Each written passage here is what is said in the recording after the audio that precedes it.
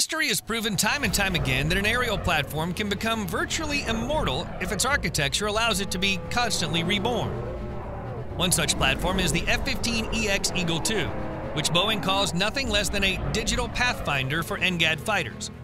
After all, the solutions honed on it in the field of software architecture, digital design, and integration of new systems become the basis for the sixth generation of U.S. fighters.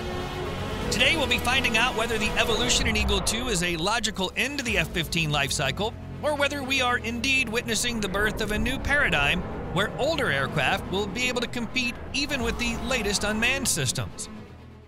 In the early 1970s, the U.S. Air Force Command had to think seriously about losing air superiority, especially against the backdrop of the not-so-successful experience in Vietnam.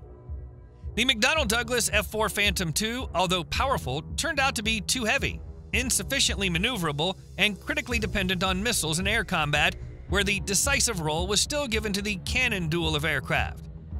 An unpleasant paradox arose in that the U.S., which had technical superiority, began to lose combat aircraft and pilots. The country demanded a fundamentally new fighter.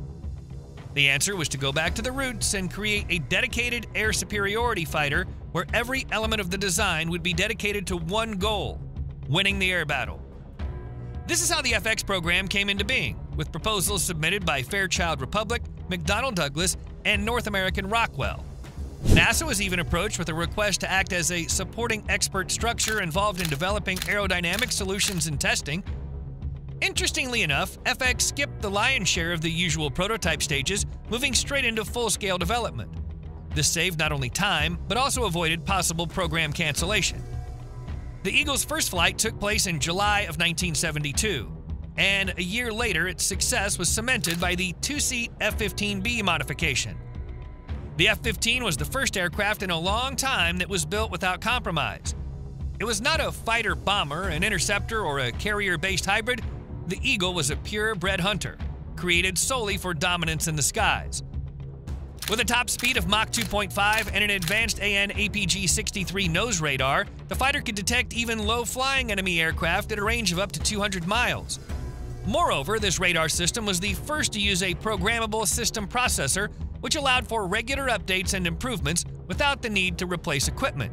Since then, this principle has become one of the fundamental ones for the U.S. Air Force and Navy. It was also used in the latest F-35 Lightning II, which constantly receives software updates to improve its effectiveness on the battlefield.